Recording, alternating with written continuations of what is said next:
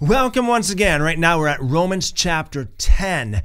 The doctrine of faith is from the Torah. Brothers, my heart's desire, says Paul, and my prayer to God is for Israel, that they may be saved. For I testify about them that they have a zeal for God, but not according to knowledge. For being ignorant of God's righteousness. This term here, God's righteousness. What is God's righteousness? God's righteousness is what God says is right or wrong, okay? When you say God's righteousness, you're going by God's righteousness. It means you are going by what he says is right. Your righteousness or Johnny's righteousness, that is what Johnny says. That's his standard of right and wrong. For being ignorant of God's righteousness. In other words, they didn't know what God said is right and wrong. And seeking to establish their own righteousness. So they sought to establish their own righteousness by making their own law. Apart from the Torah, okay? They made their own rules. This is right, this is wrong. And this is what's going on so much. The earth is just saturated in this today. They didn't subject themselves to the righteousness of God. You see, there's a lot of people today, their righteousness is what they feel is right. Well, I feel this way. Oh, you hurt my feelings. Therefore, it is wrong. Well, that's your righteousness. That's not God's righteousness. When you go by God's righteousness, you go by what God said is right and wrong, not by what you feel is right and wrong. For Christ is the fulfillment of the law for righteousness to everyone who believes. So this word fulfillment in some translations is end. For Christ is the end of the law or the fulfillment of the law. That word in the original Greek literally means the goal, okay? Jesus is the goal of the Torah. In other words, if you obey Torah completely, you will be just like Jesus, okay? Jesus obeyed Torah completely. He was 100% Torah compliant. That makes him a sinless, spotless lamb. So the more you obey Torah, the more you become like Christ. And to be fully 100% observant and obedient to the Torah of God, you have reached the goal, the fulfillment, the end, the goal of the law. That is to be like Jesus. For Moses writes about the righteousness of the law, the one who does them will live by them. And that is found in Leviticus chapter 18, verse 5. But the righteousness which is of faith says this, quote, don't say in your heart who will ascend into heaven. That is Deuteronomy chapter 30, verse 12. That is to bring Christ down.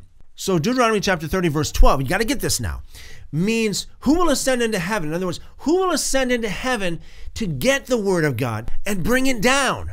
Now that's talking about Jesus, because you see, don't ever forget that Jesus is the Word.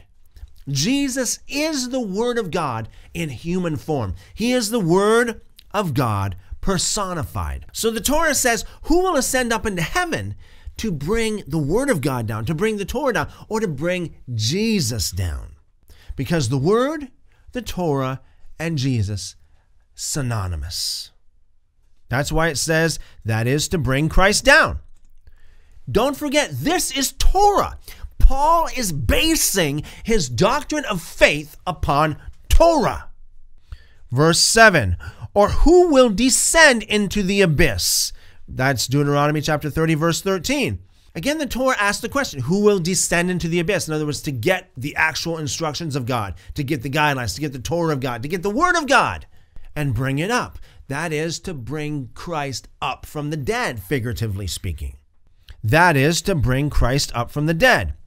Because you see, Christ, Jesus, is the Word of God. He is the human form of the Word of God. So when it says, who will descend into the abyss to get it, it's talking about the Word of God, the Torah, the instructions of God. Jesus, that's what it is. But what does it say? The word is near you. This is again, quote, the word is near you, in your mouth and in your heart. Deuteronomy chapter 30, verse 14.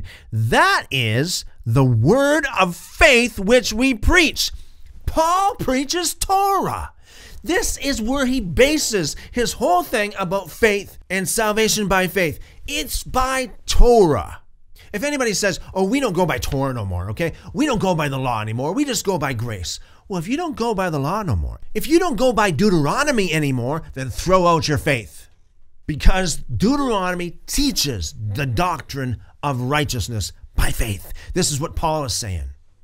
That if you confess with your mouth that Jesus is Lord and believe in your heart that God raised him from the dead, you will be saved.